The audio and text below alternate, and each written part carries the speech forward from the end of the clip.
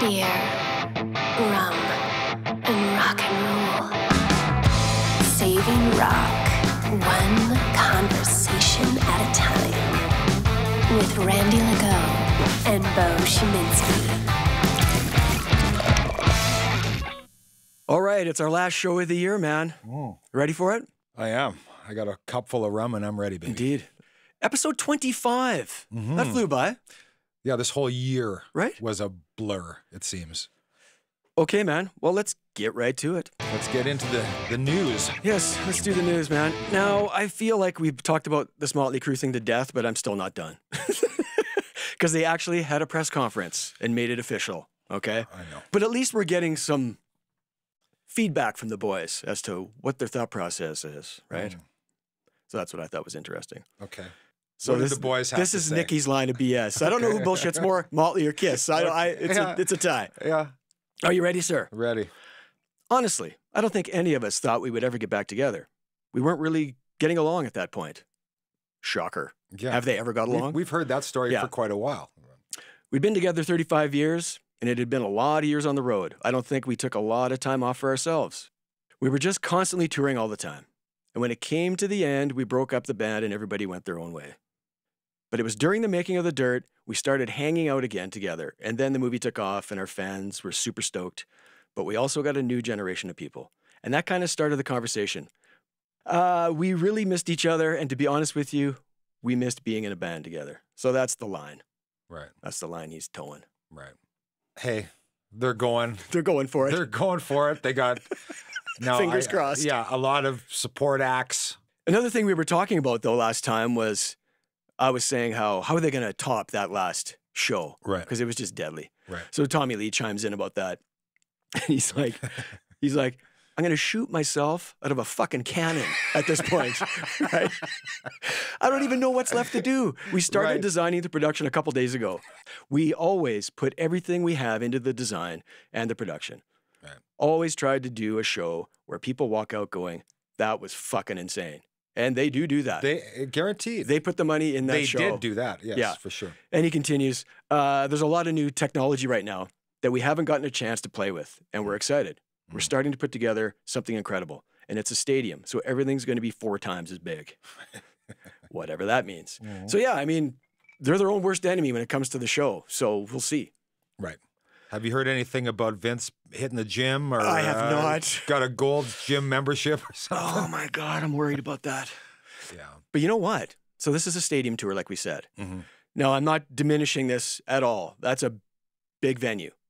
But it's not football stadiums. It's baseball. Except for Phoenix, I think. I looked and they're in the Phoenix football stadium, but they moved the stage up.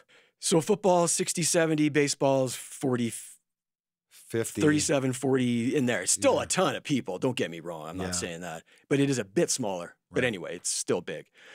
So here's what happened.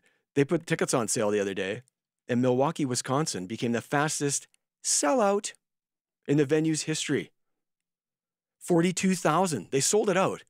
So how do you argue with that?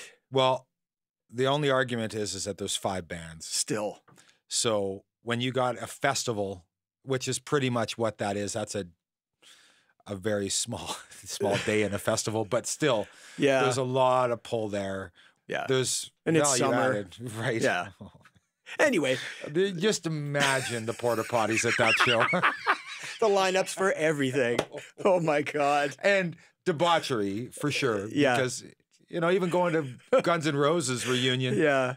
I knew what I was going to see. Yeah. And there was a lot I don't want to see again. Everybody's in just a lot of wasted, ways. Oh, yeah. it's debauchery. But I mean, they're regardless, all way past their prime. So it is impressive that they sold it out. Sure. 4 bands or not, or whatever. Sure. Right. Sure. Another 80s band. It's back together with the original 4 members. I don't know if this is going to excite you, but I'm a fan. Bullet Boys. Do you like the Bullet Boys? Do you know what I'm even talking about? Well, I was thinking Choir Boys, Lennon Choir Boys for a second, but Bullet Boys, who's that? Their first album came out in 88. Yeah. Smooth Up In Ya. You know that song? Okay, and they did a yeah, cover of the yeah. OJs for The Love of Money.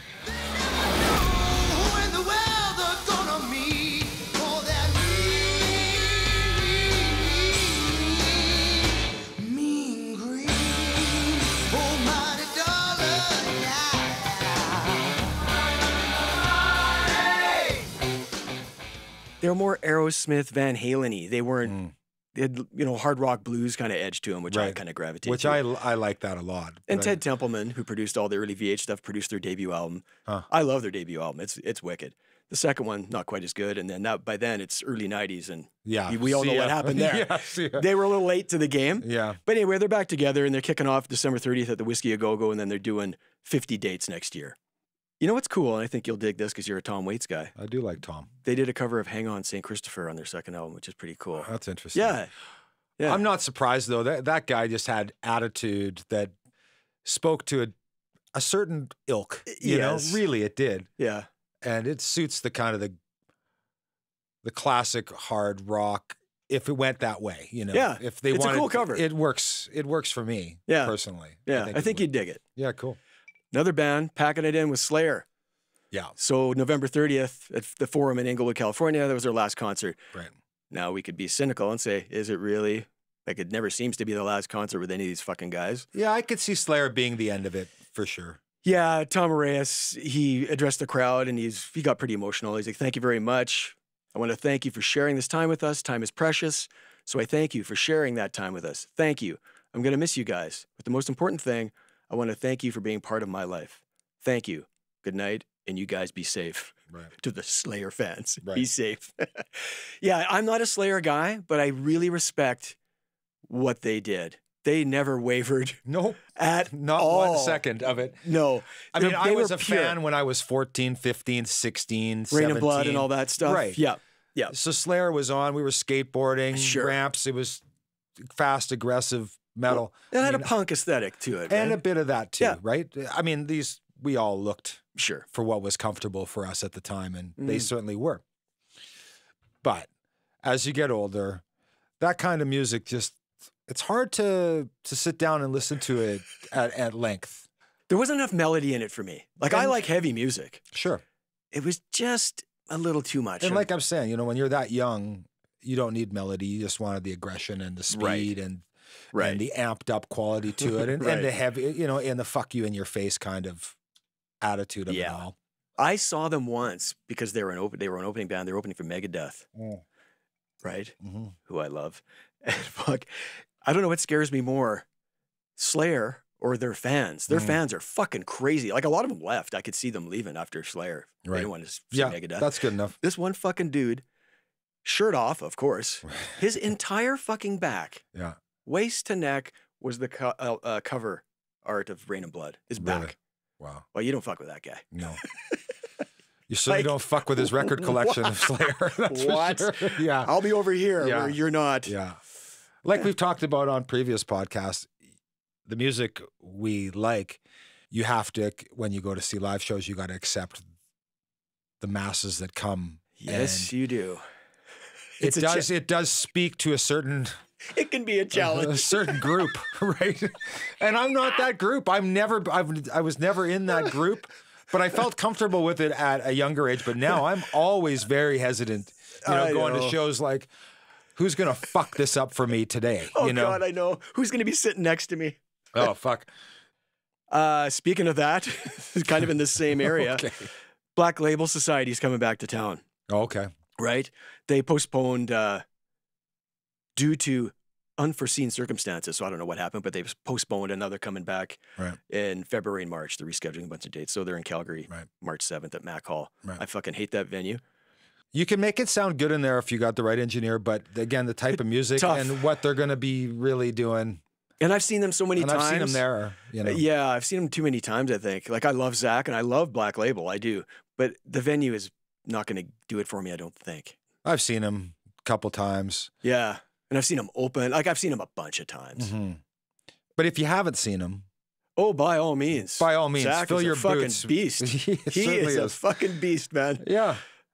And he's there, man. He's not just gone through the motions generally. Although, I'm going to back that up because the one time I did see him at Mac Hall, it seemed like he was not in the mood. It's possible. And that can happen, and you kind of got to go through it. But he's a fucking... incredible player, as you know. But when we saw him do the Sabbath stuff, Oh, that was a highlight of the year. He was all there. We'll get to our highlights of the year later. Okay, right on. That's what I mean. You get what you get at that point. Sure. Right? Okay, did you hear about this Billie Eilish Van Halen thing? Do you know what I'm talking about? No, I don't. It was all over Twitter. So she's on Kimmel. You know who Billie Eilish is? This young pop star she's a chick. pop kids lover. Yeah. It's unavoidable. I'm not into that at all, but I know who she is. So she's on Kimmel. And he, as a little bit, he's asking her, you know, about other bands and shit, to see if she knows who the fuck he's talking about. Yeah, right? Anything from a generation ago, do you know it? Exactly. I mean, she's 17. Let's keep in mind. Sure. Okay. He goes, can you name a Van Halen? Okay. She goes, who? Kimmel goes, I'm going to start crying. She had no idea what he was talking about. Right. So Twitter went batshit. Right. On both sides. Right. So you get Wolfgang Van Halen chiming in. If you haven't heard of Billie Eilish, check her out. She's cool. If you haven't heard of Van Halen, go check them out. They're cool too. Yeah. Music is supposed to bring us together, not divide us. Listen to what you want. Don't shame others for not knowing what you like. Yeah. I could take a tip from that. Yeah, you could. All right. Eddie Trunk. I don't get what the big deal is about Billie Eilish not knowing who Van Halen is. She's not a rock artist. Yeah. And she's 17, and Van Halen hasn't exactly been all that active out there the past 20 years. If she played rock and didn't know, I could almost get behind it, right? Joe Bonamassa responding to Trunk. Okay. Responding to Eddie Trunk. I get it too, Eddie. But part of being a total musician is embracing all music and diving down the musical rabbit holes. I've listened to B.B. King, Eddie Van Halen, to Frank Sinatra and back. I was 17 too, but I knew Ron Wood played bass with the Jeff Beck group. Okay? So I get both sides of that. I just don't see who gives a shit what Billie Eilish thinks. Yeah, like you got pop stars. Billie Eilish. Yeah. Or Justin Bieber. I don't think it's a responsibility to know every band and every style of music if they're into what they're into. Great. Right. So move on. Right. Who cares that she doesn't know Van Halen? Really? Really. Not her crowd.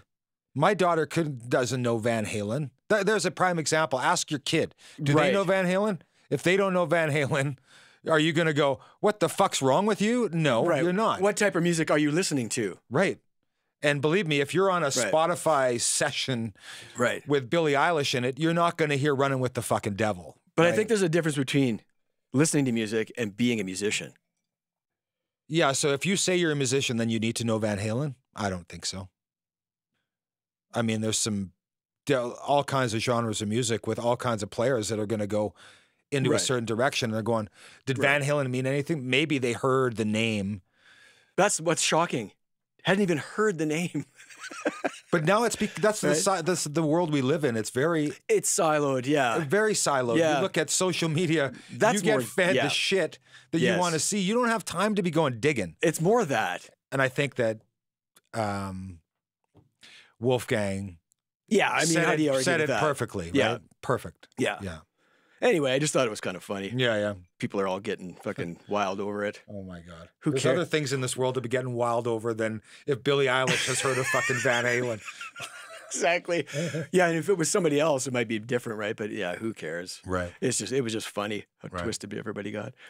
Okay, did you see this picture of Tony Iommi and Robert Plant at the Nashville airport? I found this fascinating. Did you see this? I did not see this. So I'll show it. It's literally, if you were at your gate at the fucking Nashville, two dudes standing there. One guy's got substantially more hair. Yeah. Like Plant still got the big mane, right? Yeah. It was the two of them and some other dude who wasn't a rock star. And you can see people sitting down in their row of chairs, 10 feet away. Oblivious. I'm like, oh, I would not be oblivious. I would be, who the fuck? Oh, I know who that is. Oh, fuck. How do I not go over there? Oh, you'd go over. Fuck, there's no doubt in my mind. There's no doubt. Anyway, I was just fascinated by that. These people had no idea. Were they there for a reason together? Fluke. They're just both flying out of Nashville, yeah. Wow. For whatever reason. And there they were. Wow. Somebody, click, click. Pretty cool, eh? Fuck. Yeah. They were looking at something on Iommi's phone. They were just kind of both looking at his phone, and that's the shot. Yeah. But man, God, I saw Norm Macdonald in the airport and lost my mind. called him over. I heard you yelled down the street one time, somebody. We chatted him up, too. Oh, I yelled at James Hetfield in Vancouver. By himself. That's what it was, yeah. Fuck. I remember this like it was yesterday. He had the mullet at that time. By himself, jeans, fucking T-shirt, cowboy boots, and he's crossing the street. Yeah. By himself. Yeah. I go, just leave me alone, fucker. I go, holy fuck, it's Hetfield. He walks by, he's like, hey, how's it going? And there's no cell phones then and no autograph shit, but hey, how's it going? Shook his hand and off he went. That's what I mean. You're that type of guy. You'll be in there pretty quick. But people heard me. So about 10 feet back, there's people coming up to him. He's probably like, oh, thanks a lot, fucker. Yeah. Fuck. Next time wearing a hat, glasses, I'll be good. Exactly. Oh, man. Yeah. Okay, that's all I got, man. A short news cycle. Short news cycle, but good. It's good. Yeah, good. I could go on and on, but those are the ones that I found interesting. Sure. You can go on and on about the minutiae of all sorts of shit. But... Yeah. Okay, it's doc review time. Mm-hmm. We watched 2, Echo in the Canyon and The Rainbow. Both set in Los Angeles, but both very, very different stories. Yeah, about the same place, though. Yeah. Right? Give or take. Yeah, just different time, just Sunset a different Strip era. And Laurel Canyon. Yeah. Sure. So we'll start with Echo in the Canyon. So I'll give you the synopsis. Okay, give me the synopsis. Well, but I'll give everybody the synopsis. Sure, give everybody else the synopsis. Yeah. And you can take it from there. Okay, sounds good. Echo in the Canyon celebrates the explosion of popular music that came out of LA's Laurel Canyon in the mid-'60s as folk went electric. And the Byrds, the Beach Boys, Buffalo Springfield, Mamas and Papas gave birth to the California sound. Featuring Jacob Dylan, Bob Dylan's son, the film explores the beginnings of Laurel Canyon music scene. Dylan uncovers never-before-heard personal details behind the bands and the songs and how their music continues to inspire today. Echo in the Canyon contains candid conversations with Brian Wilson, Ringo Starr, Michelle Phillips, Eric Clapton, Stephen Stills, David Crosby, Graham Nash, Roger McGuinn, and Jackson Browne, as well as contemporary musicians they influenced, such as Tom Petty, which was his very last interview, I might add, which is a fucking bummer. Beck, Fiona Apple, Cat Power, who I think is awesome, Regina Spektor, and Norah Jones. There you go. What'd you think? When you mentioned the doc, there's some of that stuff I liked, and so I was kind of interested in more of the vibe of that place. You know, it didn't matter who. It was just, you knew that they were all living in a very small little area. Right. Like they'd drive to each of the houses, get high, write music, drive down the street to somebody else's house. I mean, it's that close. Right.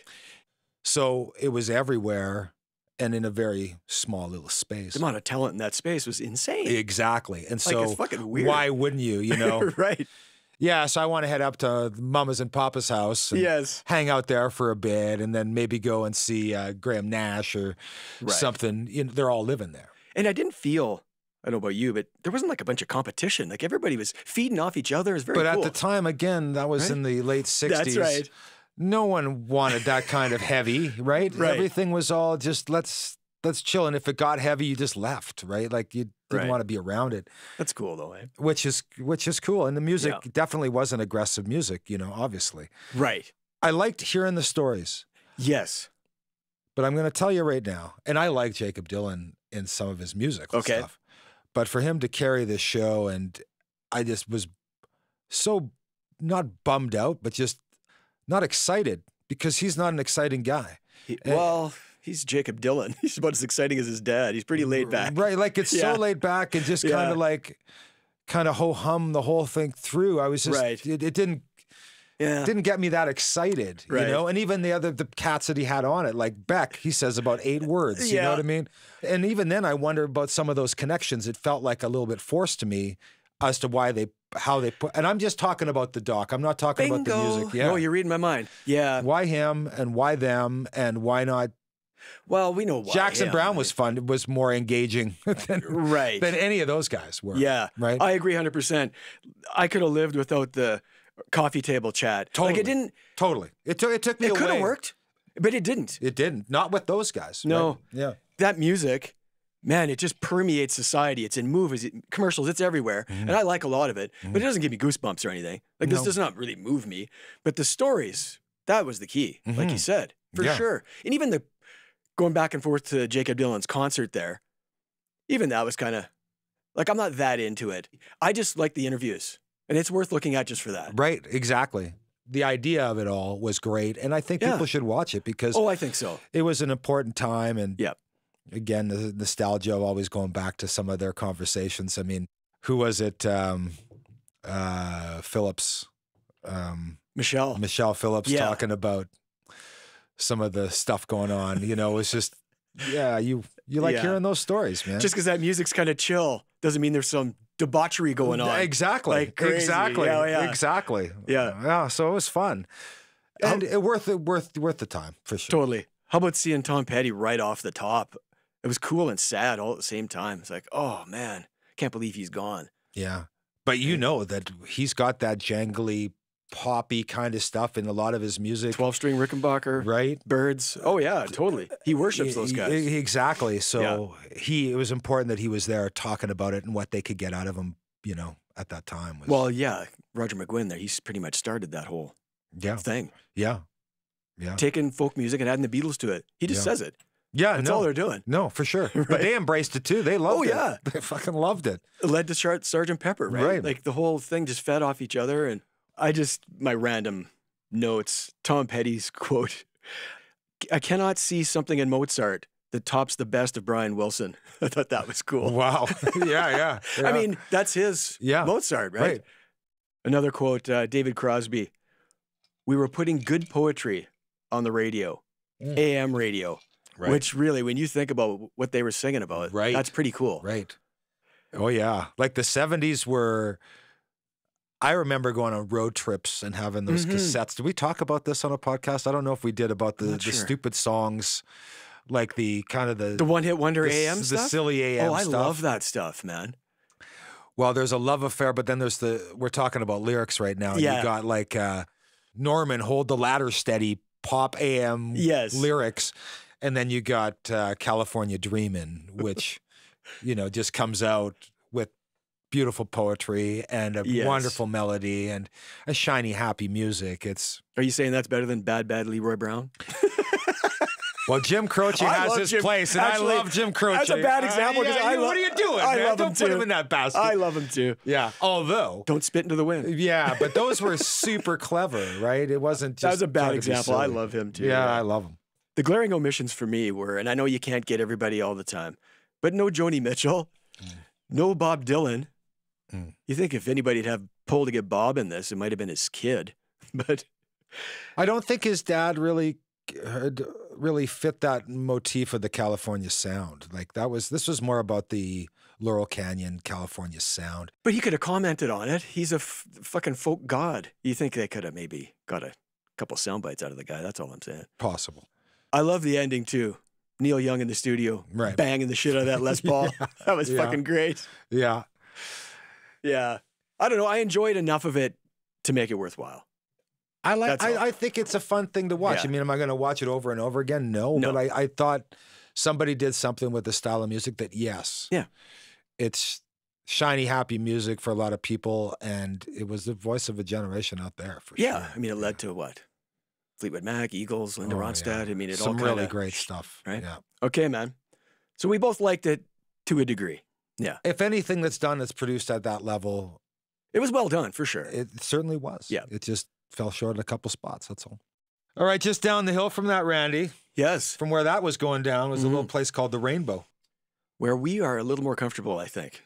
Yeah, down the hill. The rock mecca, as they say. Yeah. Mm-hmm. They did a little doc on it. Yeah. What's going on about that? Okay, here's the synopsis on that bad boy. Ready? Yeah. The Rainbow explores the vast history of Hollywood's famed Rainbow Bar and Grill and Whiskey A Go-Go on the Sunset Strip. Both iconic venues were founded by the late Mario Magliari. The documentary gives viewers an inside look at the Magliari family, who still own the venue and dedicate their lives to preserving rock history. They continue to maintain its unique and unparalleled atmosphere amidst a strip that has dramatically changed since it first opened its doors in '72. Mario, known as the king of the Sunset Strip, I didn't know anything about this guy, by the way. Not until I seen the film. Helped hundreds of artists get their start in Los Angeles. He frequently came across talented musicians who went on to become platinum sellers. Their pictures line the walls of the Rainbow. Oh, God, that's fun to look at, hey? The Rainbow was Lemmy's favorite place on earth, and along with him, a procession of other rockers, including Ozzy Osbourne, Slash, Gene Simmons, and Lita Ford, share some of their favorite stories of both the Beau and the Strip. The Beau, huh? You like that? Oh, it was named after me, kids. So that's the gist. I mean, the place is fucking cool as hell. If you haven't been there, you're not going to fully relate to this, but I highly recommend going. So what did you think of the doc and all that? Well, I'm going to first go back to when I went to another Mecca. I went to the Fillmore West and saw a show there. Right. And when you're going down the stairs in there, they got a bunch of photos of these. I've been there too, dude. Right? Yeah. So that was my first experience in being kind of in a rock and roll epicenter. Me too. Right? Just being in there looking at the photos and stuff, I was just kind of taken back. And this is very fucking cool. Hey, you just felt this kind of thing. Yeah. Now, the Rainbow is a restaurant. It's a little different vibe. Yes. Because it's not a place that people actually played in. Well, they play like outside sometimes, but yeah, right, it's not the same thing. No, it's not. No. But again, you're just kind of caught looking everywhere and anywhere. You don't want to leave because you don't want to miss anything. And you kind of just felt like you felt home. If you're a rocker, you're going to feel at home right there. Yes, the lighting is dark and red, and there's nooks and crannies, like it's multi-layered. You can hide out, you can do whatever. I could see the appeal, right? I mean, obviously, when I was down there, I had to go sit in Lemmy's chair. Yes, you did. At his machine. I took that photo, if I'm not mistaken. You did. And, I mean, it's just a rite of passage almost because he was, and you'll see all about that. And it's crazy when you see where that is. It's outside. Yeah. On the outdoor patio at the end of that bar. Yeah. And to think he was there so much, anybody could just walk up to him and while he's playing that machine. Sure. It was crazy. Yeah, but he felt right at home, obviously. Oh, yeah. Well, he moved a block away. That's what he says. His doc is always, I would follow this doc up with his doc, and that'd be a good weekend, a good Sunday afternoon. Would it ever, yeah. Mm. But the doc itself. Yeah. I could hear stories from rock and rollers all fucking day long. Me too. Me too. So comfort zone, pretty good. Yeah. For me on this film. Yeah. I was looking for a bit more even. Yeah. But that didn't happen. But enough was there to say, okay, yeah, this place was pretty cool. I really liked hearing the story about Mario. Oh, yes. And the family thing. Because, honestly, when I'm going to these places, I don't think about who's running the operation. I'm thinking about what it is. But this story gave you that side of it where this has been from the start, this family-run deal, where the dad, then the son, and then the son. It's like 3 generations of this family. Cool. Yeah. And you hear from these artists that this guy had a heart, even though when you see him on the film and you could tell that this is not a guy you want to fucking cross. He's a tough motherfucker. Or piss off, right? No shit. What's the phrase? He suffered no fools, as they say. Right. So it's those kind of stories are also really good because these are the kind of cats that prop people up, pick them up when they're down. This is fucking He was like awesome a father story. figure to a lot of these people. Yeah. And they speak really highly of this guy. And what was cool for me is I had no idea before going into this who these people were. Not a clue. It was just as much about them as it was the rock stars. Exactly. And that's what made this fucking cool. Yeah, and I didn't realize they owned the whiskey too. I had no idea. That was eye-opening. So it was as much about the whiskey as it was the Rainbow, this documentary, which is also Which cool. is fascinating because I think that if anything, people are going to associate almost more with that. Well, they're linked because the bands would play at the whiskey and party at the Rainbow. It was right there. Sure. That's just what they would do. Yeah. You always heard about the Whiskey a Go-Go. It's just such a cool fucking name. Everything's so small. That's what people don't realize. How fucking small. Yeah, I think it holds 200-300 people, man. 200, they said. There you go. 200. 200 people. It's not like this big place to play. You know me. I just random thought boy. It opens with the unveiling of that Lemmy statue, which wasn't there when we were there. That'd be cool to revisit and see that, obviously. Yeah, because Lemmy wasn't dead when we were there. Correct. Yeah. Yeah. We were hoping a sighting. We did see, who we did see when we were there was Jeremy. Right. So Ron was there in his Crocs. And his sweatpants. Oh my God. Now, it is unbelievable to me how a guy like that has done what he's done as a career. Yes. And can still walk around like that. It was so off-putting in a lot of ways. Like, I don't need you to sign anything for me. The fucking hedgehog was there. Holy and fuck. He's interviewed in this doc. Sure he is. He's all over the doc, Oh, right? my God. Think of the things Mario and Ron, whoever, has seen in there. Like, it would blow your mind. But it's true. Like they say, on any given night, there'd be a star celebrity. The night we're there, well, in his own right, Ron Jeremy is a fucking star. Right. And sure, he was there hanging out. And being, uber fanboy like I am, I just kept thinking, so Led Zeppelin is in the corner booth. You could walk in there in 1975 and sit in the booth next to him. I mean, that's crazy to me, man. It is. Right? It is nuts. I mean, maybe you wouldn't get that close, but you get there. It's an open restaurant to the public. It's not like everything's roped off. Well, there was that upper level. But the upper level, right? That's where the shit really went on. Yeah. And I'm fascinated, and this is just me, but I am fascinated about Mickey Dolenz, who... The Monkees. Right? Not even a real band. To me, that was like the Archies or the whatever, Jughead. Like, it was just this kind of cheesy kid pop kind of ripoff of the Beatles. Yes.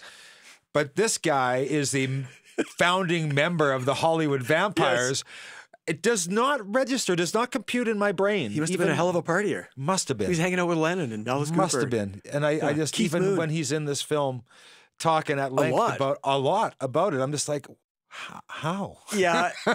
His name comes up a lot. Hey? It really does, man. I know, it is weird. But it's a fun little show. Like, it's definitely, and it's not that long, it's not like a 2-hour opus. Well, it's like an hour and 10. There's a couple negatives. It didn't feel like there was a ton of dough behind it. Sure. Like, they clearly didn't get music rights for fuck all, because I think there was a little bit of GNR, and the rest of it was just generic. True. And funny you bring up the music, because this is one comment I had to say, was that it turned out, it felt like things got sad when I'm watching it. Like, the music they chose to kind of have underneath things was like, are you trying to make this something it's not? Because really, this is a celebration of the place, not a somber motif, of the dying of the rainbow. Because it got sad when he got cancer. In his fucking face. Like, when have you ever heard that? Right. Like, I'm looking at him and you can tell he's got a prosthetic nose on. Yeah, it's a nose You're thing. like, something's off. And then, he got cancer in his face. Yeah. What the fuck? Yeah. I get it. But yeah, you're right. The production. Yeah. But I couldn't care less because you got Gene Simmons talking. I'm nitpicking. There's one, one good reason to. My Gene Simmons comment is, the hypocrisy. Yeah, exactly. Why did you bring this guy? He's talking about artists faking it. Yeah. They cut to Katy Perry. Oh, I know. Faking her flute. And I'm thinking, really, Gene? You're talking about faking it? How's your buddy Paul doing these days? I know. Like, come on, dude. I love that. Pulls the flute away and you can still hear it. Yeah, I mean, that's just nitpicky shit. I mean, on the positive, they got some great interviews.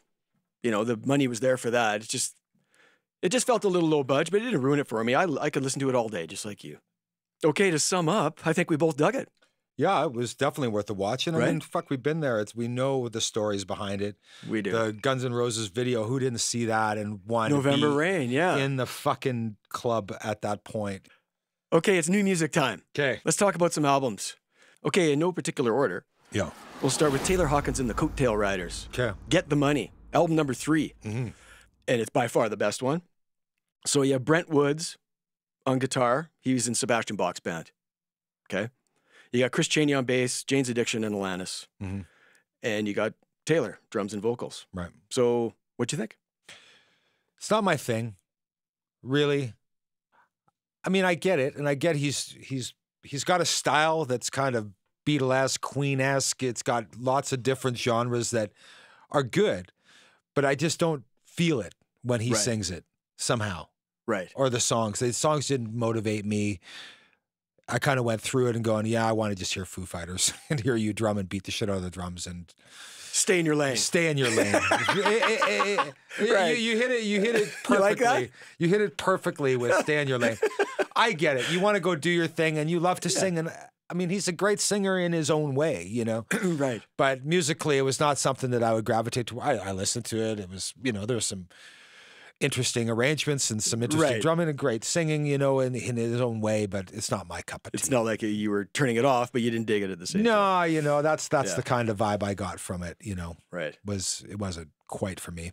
I mean, he had some heavies yes. on this record. There's some guests. There's some guests, which is cool. Yeah. I like that, you know, and I was interested to hear that thing. Joe Walsh, Chrissy Hynde. I mean, I love the Pretenders. So, I mean, there was... Yeah. Perry Farrell. Yeah, Perry Farrell is on this. Love James. Dave right? Grohl's all over it, too. Right. I mean, they got their connections with these guys, and why not utilize it? Yeah. I get it totally. Yeah. I just wish that it had something more from me on the record. Right. It didn't have that. Which would have been what? Like, I don't know. Just the music that I like wasn't quite there. The X Factor wasn't happening. No, it wasn't. But even though he had all this going on, but there was a couple like Get the Money was a pretty cool track. Yeah. And Shape of Things I kind of liked a lot. The cover, yeah. Yeah, those are a couple of my favorite tracks, too. Is that right? Yeah. Yeah, I dug it. Like, I just, listening to it, and I listened to it a couple times straight through, and I just pictured him having a ball doing it. Like, it just put a smile on my face, because this guy, it's basically his record collection in these songs. Right. It's Queen, it's Bowie, it's the Cards. I mean, it's everything he likes is in there, and I just got a kick out of it, like, okay, where's he going to go next? And I thought the songs were cool and catchy, and I dug it, man. Like, I liked it a lot, actually. Huh. Yeah. The Perry Farrell track, I really blew it. I really blew it. Yeah. I like that one.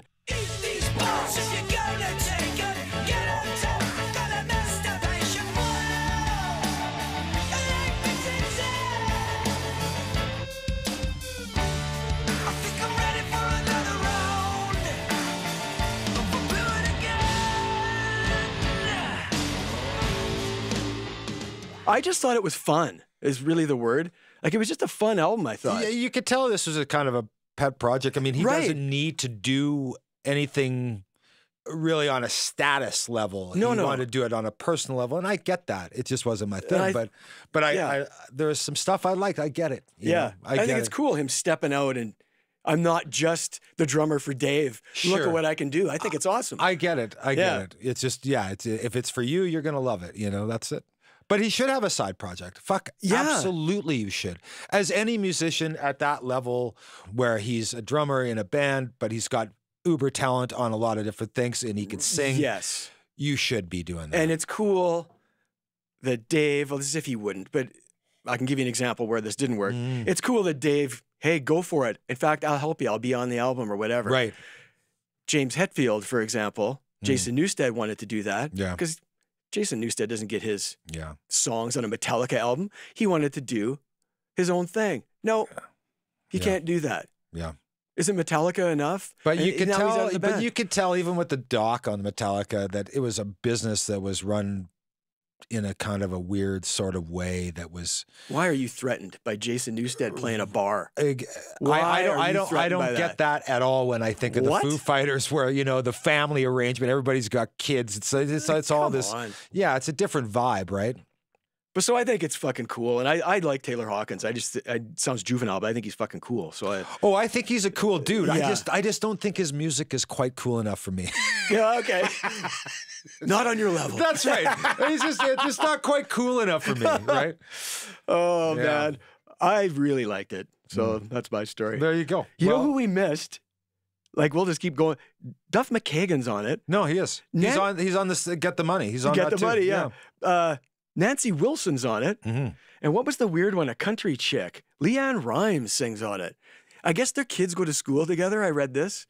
And he runs into her. He's like, fuck, you want to sing on my album? That's how easy that was. Yeah. Okay, to sum up, I loved it. You were lukewarm. Would that be fair? Yeah, exactly. Okay. Perfect. Okay, let's move on. Where are we going? It's funny you mentioned a country singer because there's another new record out that we're reviewing. Yeah. By the Magpie Salute. Now, yes, I already knew that this would be right up my fucking alley. Odds were very good. Yes. Odds were very good, and I wasn't disappointed. I love this record. I really like Rich. I just like the whole sound of what he gravitates towards. So I knew it was going to be good. But he brings in Alison Krauss, who's a bluegrass country singer on this track. She plays fiddle on it.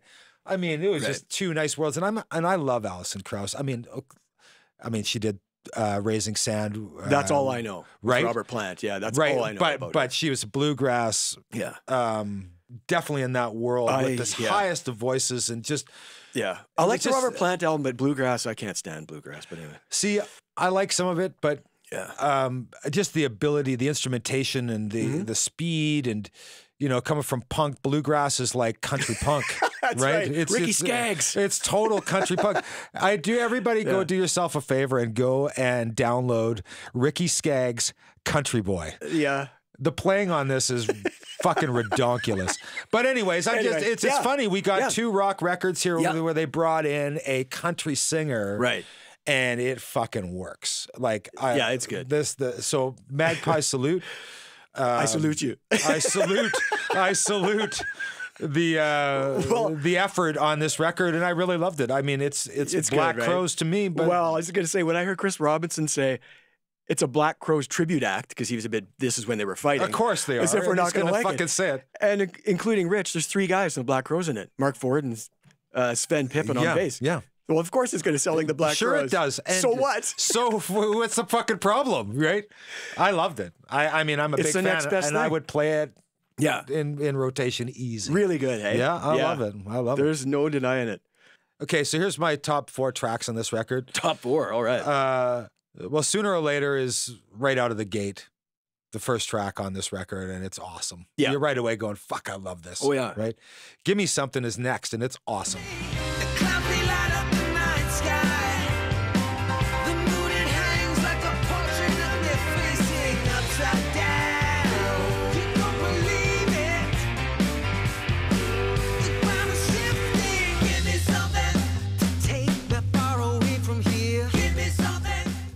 But a little later, there's a song called You and I, which is a really cool track. And I mean, he's just got, the way he can write an acoustic melody and then beef it up.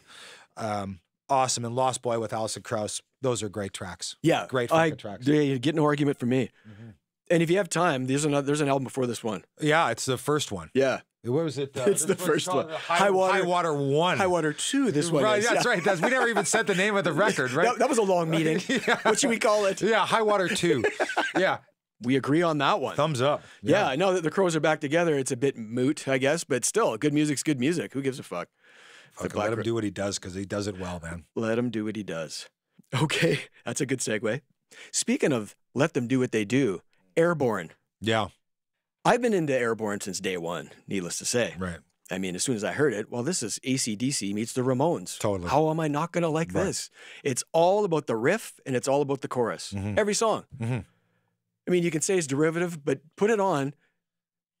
I'm liking it. There's just no fucking way around it. And this new album, Bone Shaker, album number 5, arguably their best one. I mean, when the album cover says, in quotes, this is a fucking rock and roll record, yeah, I'm going to like it. Yeah. No, there's no denying that these guys don't go out and do ballads or do, controversial or poetry. No. Not at all. And you have to be ready for his voice, because, again, it's one of those things where it's right there. Right there. And there's like this line that if it crosses that... and he's right on it. Right. You might have to turn it down or just give yourself a fucking break. But underneath all that is the hookiest of fucking hard rock, definitely amped up rock and roll. Oh, man.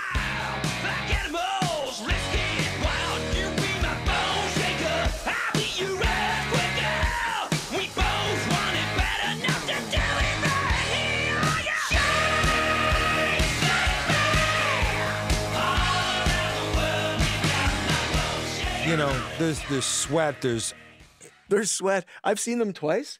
They come out sweaty. Yeah. Their hair's wet. You can feel it. Shirts off. You can feel it in the notes they choose to play, man. It's like, it's that simple. They haven't even started and they're already wet. Like, I've seen them twice and they are a fucking blast, dude. It's brothers, eh? Joel O'Keefe is the lead guitar player, which that's different. Yeah. And Ryan O'Keefe's his brother on drums. And this Justin Street guy's been there forever. And the newest guy since 2017 is this Matt Harrison cat. Right. But Joel O'Keefe, it's unbelievable. Like, he is just fucking go. Yeah. He's in the crowd, on the bar. He takes beer cans and smashes them into his head till they squirt beer everywhere.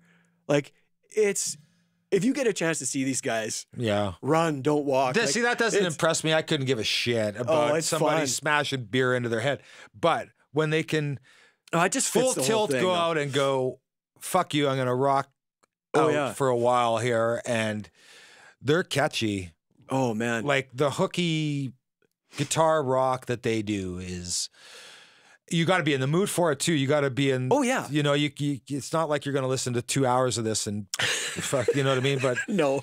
But it's a fun listen, and they're still doing it, and thank God they are. It's fun. Mm-hmm. I'm in. Yeah, if you go on YouTube, you can see they play a lot of festivals. Yeah.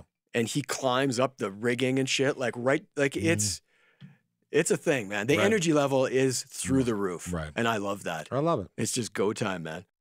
Take your brain out and rock. That's the last thing I had on here. It all works perfectly fine for them. It really does. Yeah, yeah. Okay, 2 huge thumbs up on Airbourne. Yeah, I like it. Yeah. Good. Okay, next, Jeff Lynne's ELO, From Out of Nowhere. Yeah. Second album from ELO in 2 decades. Third in more than 30 years. So Jeff's not exactly pumping them out. No. I mean, I like ELO, greatest hits. I'm good. I'm that guy. You put this on and it's like, yeah, that's what he does. It sounds exactly like ELO. Nothing has changed. And even, but what I found is that what he's singing about seems to be a little dated to what the age of what they're at. I think perhaps, yeah. Yeah, it came out as like, I'm going to go do something that sounds like ELO because that's my sound. And well, that's what he does. That's what he does, right? Yeah. It sounds sonically great. Yes. Because he's an awesome engineer and he knows what he wants, the harmonies, his whole style. I get it. But it's not my thing. I like you, ELO's greatest hits would do me. It's still enough. And it's still enough. Like, I won't be listening to this. No. I listened to it a couple times. I'm like, okay, I get it. I mean, it is amazing to your point where he produces. He not only does he produce, he plays all the guitars, bass, piano, drums, keyboards. He does everything. Yeah. Which is fucking impressive. Right. Like, who does that? Yeah. So what are you gonna do? Right. It's like this guy. Hey Jeff, can I get it? No, sit down. He knows what he wants to do. It's obviously him that's leading the charge on this thing. Well, if there's a criticism of him, as brilliant as he clearly is, is when he produces somebody like George Harrison or Tom Petty. It sounds like him. Oh, yeah. I mean, that's good and bad. Like the Traveling Wilburys was... Or Full Moon Fever. Full Moon Fever, that's all Jeff Lynne. Right. I mean, it's good and bad. And they let him do it. Yes. But again, that's back to my point about... Right. They're even saying, no, you do it. You know what I mean? I'm not going to... Right. You got a vision for this thing. Yeah. He's got a stamp. And Mutt Lange's the same. A lot of these guys, they've got their... If you want that, you get it. And off you go. And off you go to sell a gazillion albums, by the way. I don't know if this is going to sell a gazillion albums. No. I mean, stuff he produces. Sure, for sure. Instantly. But this thing, it's like, did I need to know this record? Not really. If you're a hardcore ELO person, you're going to love it. Sure. But if you're not, like you're casual like us, it's whatever. Yeah. The one song, and there's a video for it, it's that Time of Your Life, and I do have that Blu-ray. It's about that show they did at Wembley. 60,000, they sold it out.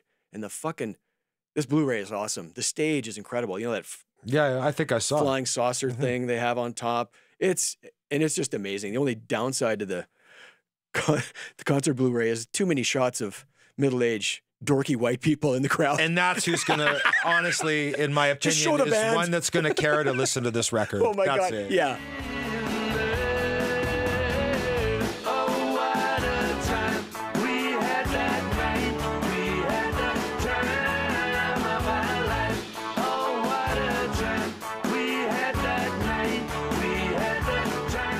Okay, so I mean, it was, he's still doing his thing, but it's still doing his thing. We respect him, but yeah. Next, Michael Monroe, One Man Gang, solo album number 10. Yeah. He was the singer for Hanoi Rocks, for people who don't know. And if people who don't know who Hanoi Rocks is, they kind of had their breakthrough album about 84. And I was all over it.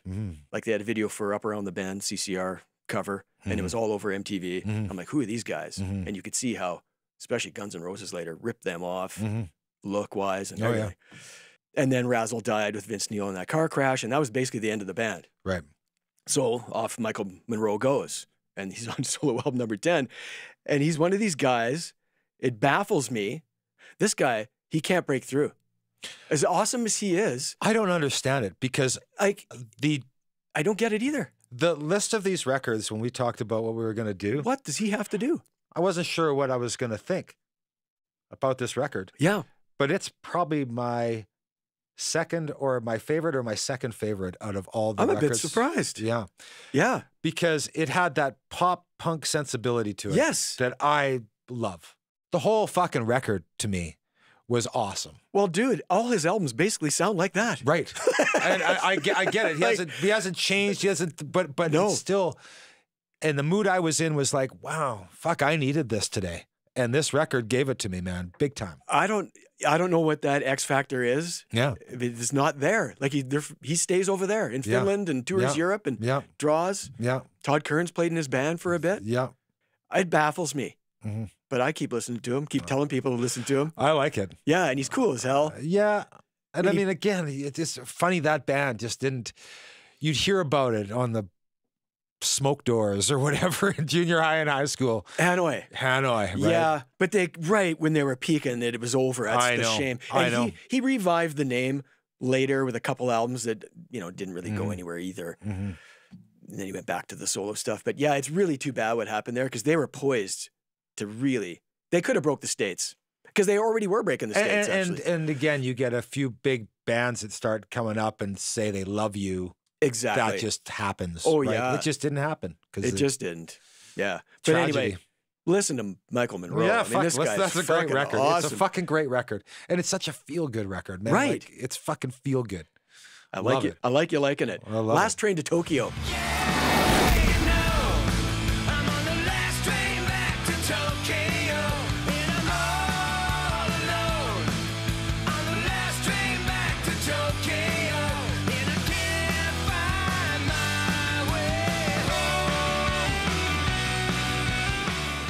Phil Campbell, former guitarist of Motorhead, released an album called Old Lions Still Roar. Now, love the fucking name. Yes, I do too. What this is, and more guys should do this. Eddie Van Halen, fucking Jimmy Page, take note. Make a fucking album, have a different singer on every song. Slash did it. Tony Iommi's done it. Do that. This is what this is. So you got Halford. You got Alice Cooper. You got Dee Snider. Whitfield Crane from Ugly Kid Joe's on it. He does a thing with Satch, Joe Satriani. I love this idea. And this album rips.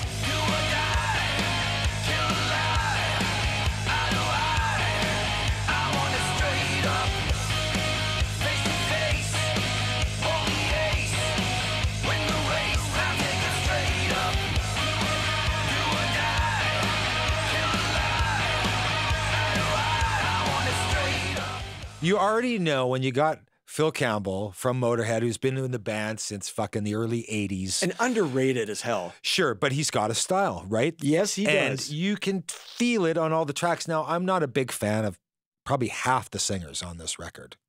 But it wasn't about the singing for me. It was about the songs. Right. And how they were Phil Campbell songs. Right. And it worked. It doesn't stick into a place of all heavy Motorhead style of music. There's ebbs not and at all. flows to this whole record. No, and it gives him that opportunity. But it's a fun record, and it's all over the place in a lot of ways, but still kept that grounded Phil Campbell kind of aesthetic. Lemmy would be proud. That's what my last thought on that. Yeah, right. I think it was cool because here's what he could have done.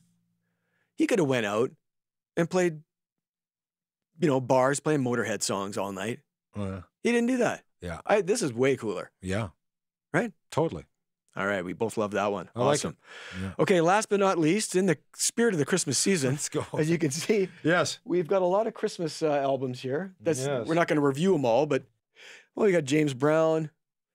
We got Billy Idol, Reverend Horton Heat, Twisted Sister. This one kills me because every song sounds like We're Not Going to Take It. Does it? Pretty much. I haven't heard it. Yeah. But I brought this one for a reason. Oh, Bad Religion. Yeah, I have that one too. I brought Bad Religion and maybe set up the Christmas record we're going to talk about, and then I'll get the correlation. So, yeah, I've got a ton of Christmas music, and I like Christmas music. Just depends who's doing it. Like, I think it's fun, and I dig it. So the reason this is coming up is Rob Halford, his second Christmas album called Celestial. Yeah. His first one is right here, this bad boy right here. Winter Songs. Right. Under the Halford banner, not Rob Halford, but like it matters, it's him wailing away. And it's fun. Hearing his voice scream joy to the world is just fun. So this is nothing to be taken super seriously at all. It's just fun and it's Christmas music and off you go. So what you have here is a bunch of Christmas songs and 4 original ones. What's interesting, Beau, I don't know if you knew this, but the band is his brother Nigel on drums. This I didn't surprised know me. this. So his brother's on drums. Yeah. It's a family affair. Right. His nephew Alex on bass. So his nephew is the son of Ian Hill, who's in Priest. Married Rob's sister. Okay. Follow that? Wow. Yeah. Yeah. They met at a party with the family reunion thing. I guess so. Backstage at a pre-show. Sure. Are we related? No. Let's go. His sister Sue plays bells, and Robert Jones is on guitar, and this guy named John Blakely on guitar. So it's kind of a family affair. And I guess Rob kind of kept his distance. They arranged all the music and everything, and then he just came in. He wanted to give them their due. So he came in and sang his ass off over it, basically is what happened. Again, it's just fun. It's not something you take seriously and dissect. No, and I wasn't going to dissect it, but I brought this for a reason because Rob Halford, Christmas music has a place. Yeah. Okay. And now there's stuff that can kind of work for me with Christmas music, and there's a few examples of that in here. Right. Like James Brown. Oh, that album's awesome. Fucking awesome, right? Yeah. You know, and Bad Religion works really well for me in that sense. But Rob Halford, I can't. I have a hard time. I have a hard time wanting to listen to that. Where, well, at least with Bad Religion, they got some fun pop harmonies and stuff like that with some heavy, fast. It's a bit heavy. He just pushed it the other way too much for me. Where it was, if I'm going to hear that, I'd rather a Trans-Siberian Orchestra fucking rocking out than Rob Halford screaming over top of it. Well, it just the connection didn't work for me. You're not going to get from 1 to 12 tracks. It's in one sitting. Of course not. But I just made me laugh. Like one of the originals is called Donner and Blitzen, and he's just screaming it. Oh, I know. And it's just full on heavy. He's got this nice bell thing off the top, and it's like nice little ambience going on for about a minute. You're getting in the Christmas spirit, and then see, I put all my Christmas music on shuffle. Yeah, so something like that comes up and just jars you. Sure.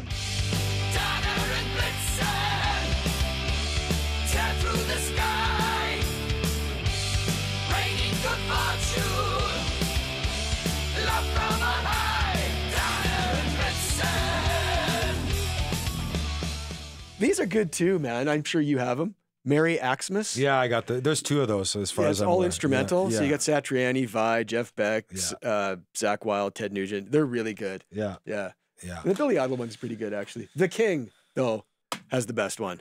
This is incredible. Like, which one did I bring? I brought Elvis Presley. If Every Day Was Like Christmas. Oh my God, it's good. Yeah, I mean, Christmas for me, you got to have some Elvis on there. Oh man. It's all good. But also Christmas time for me is this one right here. This. Now, if you're not familiar. For you Americans listening. For you, the American tribe.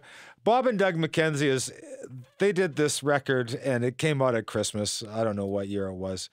But they got a 12 Days of Christmas on here that's just awesome. And it's just super fun kind of look at Canada at the time. And well, I got to say that Ear Candy's Christmas card this year in my studio, we send out Christmas cards to clients. And this year, the front of the card is on the 13th day of Christmas.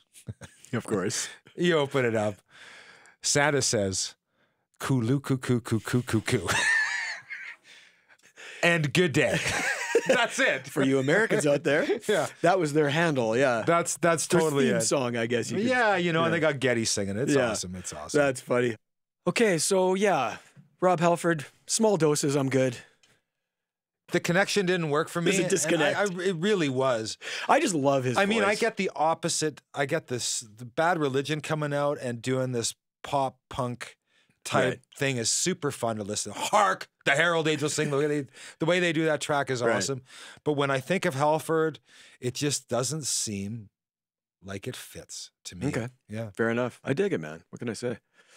Okay, let's close this show talking about like some of our favorite things that happened this year. I mean, it never seems to end. Like people say rock is dead. Well, I went to, and you went to, some of these overlap, but personally, I went to 25 concerts this year. Some small, some big. Well, if rock's dead, I'm not sure how that happens. And we reviewed a ton of great rock albums. No, there's no shortage of it. No. There's no, Todd Kearns the other day was saying how it's no, rock isn't fucking dead. And it isn't. But you have to look for it. It takes a bit of work, and we love doing the work, and we'll tell you. Right. Well, let's start with concerts. I mean, the highlight for me obviously was the Stones, followed closely by Aerosmith. I mean, these guys are all getting it done in a big way. Yeah. You know? For me, Stones was my biggest concert this year, and it's pretty hard. It wasn't Greta Van Fleet. It's pretty hard. You know. Yeah, how do you top the Stones, for fuck's sake? Rain Wolf? Yeah. That was cool. That was cool. Right? Yeah. Corrosion of Conformity. Yes, Corrosion of Conformity. I went to Jack White. You went to John 5. Slash. Ghost was surprisingly good. Yeah. Holy shit. I really enjoyed that one. I'm a sucker for that anthem rock too, though. Oh, man. You feel the chorus, man. Don't bore us. Get to the chorus. Yeah. Well, we mentioned Zach Sabbath, how phenomenal that was. Reverend Horton Heat was fun. Billy Idol was a lot of fun. Yeah. Fucking Iron Maiden was incredible. I know you missed that one, but I did. It was wicked. I did. Rival fucking Sons. Anytime you can see this band, you should fucking make a point of it. Can't say enough about that. Please don't miss out. Nashville Pussy. I enjoy it. That was in my top 5 this year. I saw the Tea Party, and they were awesome as always. The D, Tenacious D, was fun. And we saw Took. And Styx, and yeah. Yeah, when this kind of overlaps, but musically, I mean, a lot of great albums, right? Rival Sons was the album of the year for me, for sure. Slash's album was great. Gary Clark Jr., for fuck's sake. I mean, gotta see him at some point. Actually, he'd probably be at the top of my list, off the top of my head, to see. Yeah. Stray Cats, Duff McKagan, The Heavy. How awesome was that album? Holy fuck. Yeah. Come on. That was on a pretty high rotation for a while. Tyler Bryant. I mean, I've been into him for a while, but that new album really took it to another level for me. I want to see this kid too. Yeah, he's definitely showed up because I had no idea. Man. And now I'm, seeing a bunch more of his stuff. And he's a kid. He's pretty social media savvy. Yes, he is. Big time. Yeah. Again, back to the point. This is how you got to do it now, right? Absolutely. And that's how you're going to find out some of this shit. That's right. But again, it takes time out of your day you have to be passionate about it, man. Right. Springsteen, that was a great album. Rack on Tours, Tool. Darkness, I liked, but you weren't a fan of that one. Beth Hart, that album is fucking wicked. Hey? Yeah. And Volbeat, that album is great too. But anyway, yeah. See, Volbeat reminds me of Bad Religion. Right. I could see that. Punky poppy, kind of. Right. But fuck, I love listening to it. It makes me feel good when I hear it. And back to new bands, Joyce Wolf was cool. Bishop Gunn, The Struts, Greta, Dirty Honey. I mean, these bands, and Tyler Bryant, these bands are coming up, man, and they're young. So that's encouraging, Yeah. One of my favorite things of this year was getting introduced to Tales from the Tour Bus. Right. That was fun. Hey, I hope he makes more of those. I really do, because those 2 seasons, and I mean, I blew through them so fucking fast. That was a highlight for me this year, was to get caught up in that. Well, biopics, we're going to see more of these, because Rocket Man was huge, even though I didn't like it, and Bohemian Rhapsody was huge. The Dirt was big, whether you like it or not. It was big on Netflix, so I don't know who's next, but we're going to see more of these. Yeah, and there's a lot of guys that are at that plateau of their career, their age of their career, where a biopic makes a lot of sense. Def Leppard got into the Rock and Roll Hall of Fame. I thought that was cool. And anytime a rock band gets in, it's good. I thought The Cure was great to get into the Rock and Roll Fame. Absolutely. I mean, just some stuff there that's just... We want Priest in next. That's what we want. Well, when is that out? That's in February, March? Early next year, yeah. Well, we'll be pulling ours. You know what got by me? I known you for a long time, so you're not going to care about this, but what got by me was Bob Seger played his last show November 1st in Philadelphia, and I'm a huge Seger fan. Yeah. And I've seen him once. Yeah. I got the notch, but so he's done. Well, maybe he isn't, but he says he's done. Yeah. It's amazing how one song can kill it for somebody, because old-time rock and roll? Yeah. Ah, fuck, I don't like it either, but he's got 1,000 songs. I know, and I mean, Turn the Pages, stuff like that, but I mean, that was a hard one. Night Moves, Rock and Roll Never Forgets, right? Roll Me Away. I get it, but it's got to be your cup of tea. Oh, yeah. And something about it just said, can't. Oh, love him. Okay, man. Well, I mean, that's, unless you got something to add, I mean, those are the highlights for me, man. Like that was a lot. That was a good year for rock, I think. And when I was thinking about this last episode, I mean, reflecting, I mean, we started doing this thing. When we get together, all we talk about is music. And we just thought, well, hey, maybe somebody would be interested in hearing us babble on our conversations. And I just want to say, clearly, some people are. And if you're push and play, fucking thanks. That's really, if you're downloading push and play, thanks, man. Because yes, we love doing this, but if nobody's listening and nobody's watching, what the fuck's the point? Right? And we want you engaged. But you know what? It's like a rock star going out and playing a club with 12 people in it. But we got 12 ears that are really interested in what we had to say. I'm not going to disappoint. No. Fucking let you down, right? I'm just saying I don't want zero. So let's keep it on that level. But it's, you know, I don't know. I just look forward to it every time. And I look forward to the homework too, because I mean, I wish I had more time for it. Like anything else, like when you're a kid, all you got is fucking time. And then I read every magazine front to fucking back and 18 times. And then every insert of every record, you know, same type of thing.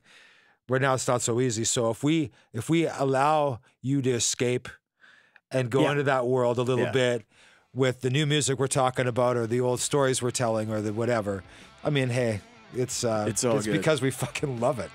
Well, I'm fucking done. Yeah, me too. Well, Merry Christmas and an empty glass, brother. Happy New Year, brother. Yeah. And let there be peace on earth. Goodwill towards rock.